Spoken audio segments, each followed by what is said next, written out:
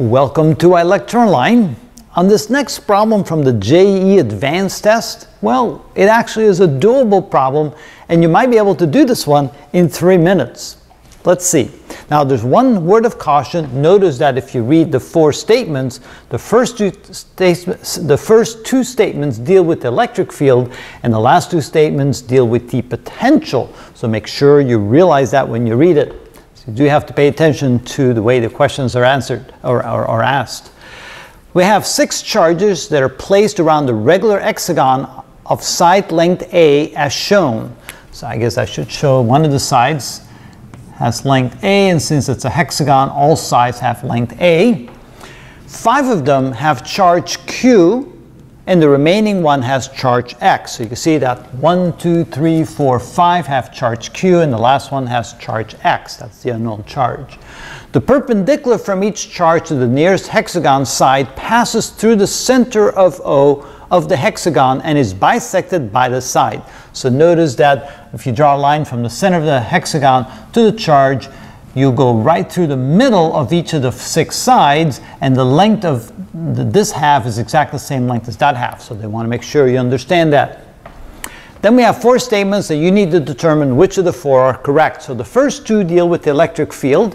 When x equals q, the magnitude of the electric field at O is 0. When x equals negative q, the magnitude of the electric field at O is q over 6 pi epsilon sub naught a squared. When x equals 2q, the potential at O is 7q divided by 4 times the square root of the 3 pi epsilon sub naught a. And when x equals negative 3q, the potential at O is 3q divided by 4 times the square root of 3 pi epsilon sub naught a. So this is actually not that difficult of a problem. You can actually probably do this one in 3 minutes. You just need to remember the 2 equations, that the electric field is equal to kq divided by the distance squared. Now that would be the electric field for each one, and this is the magnitude of the field is equal to that. And for the potential, the voltage is equal to kq over r. Now of course we do need to realize that with the electric field, direction is important. Now if we set x equals to q, if this one becomes q, and so let me use a red color here, if this one becomes q, notice the perfect symmetry. The electric field will emanate away from each charge towards the center here, and notice the magnitude caused by each of the 6 charges will be exactly the same when it gets there.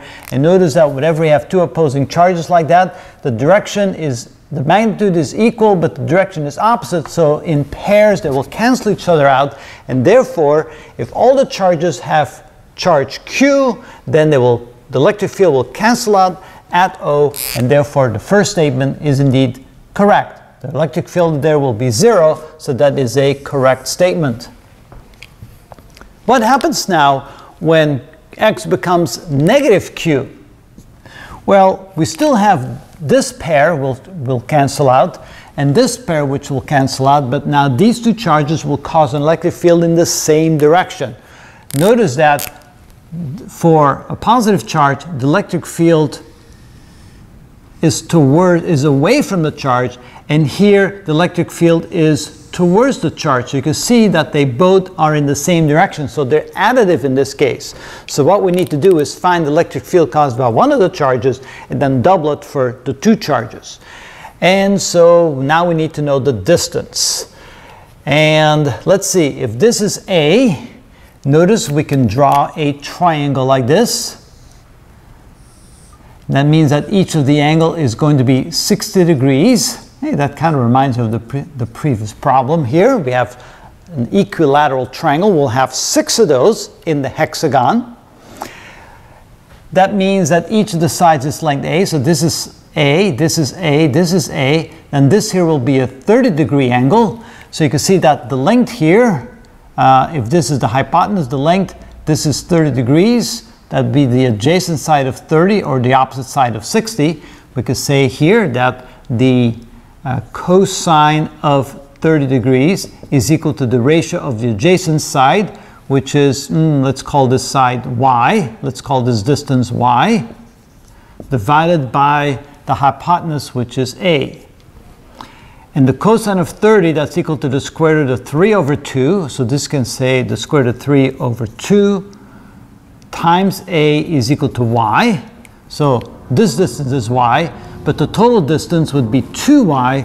So 2y is equal to twice that, or the square root of 3 times a. So we know then that the distance from every charge to the center of the hexagon is equal to the square root of 3 times a.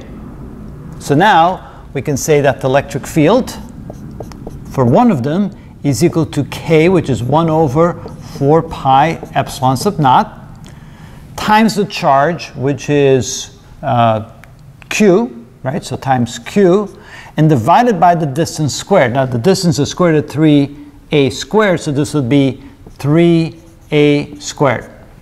So that's for one of them.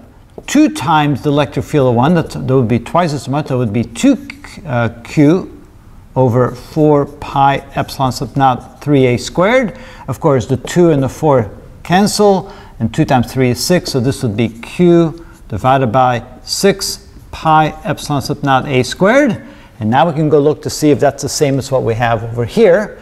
And notice when x equals negative q, the magnitude of the electric field should be q over 6 pi epsilon sub naught a squared. That matches our answer, so we know that this is also a correct statement.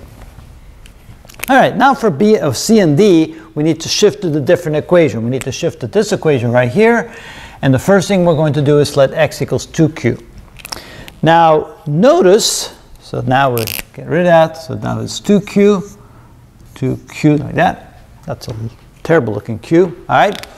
Now with potential or voltage, we don't need to worry about directions. We simply need to add algebraically all the charges. Since they are equidistant, we have 1, 2, 3, 4, 5 times q plus 2q, or 7q. So the total charge is 7q at a distance of the square root of 3a away from the center of the hexagon.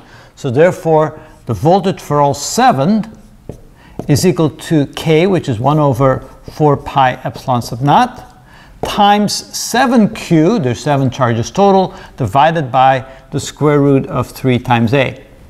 And so let's see here, that's 7q divided by 4 times the square root of 3 pi epsilon sub naught a, and that's exactly what we have over here. So we know that if x equals 2q, total charge is 7q, we get the same answer, so we know that C is correct as well.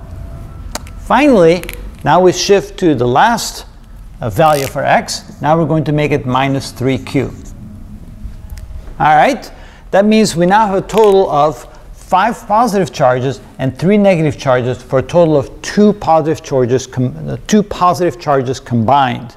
So now we can say that V for 2 positive charges is going to be equal to k, which is 1 over 4 pi epsilon sub naught, times the 2 charges, divided by the distance, which is going to be the square root of 3 times a. Again, the 2 and the 4 cancel, so now we end up with V for the 2 charges is equal to q in the numerator, divided by 2 times the square root of 3 pi epsilon sub naught a.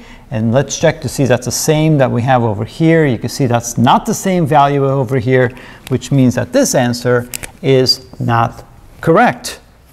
So therefore, A, B, and C are correct, and D is not. And I think it took a little bit more than 3 minutes, but if you don't talk so much as I did, just work it out. You could possibly do it in 3 minutes. So how long did we take? You talk.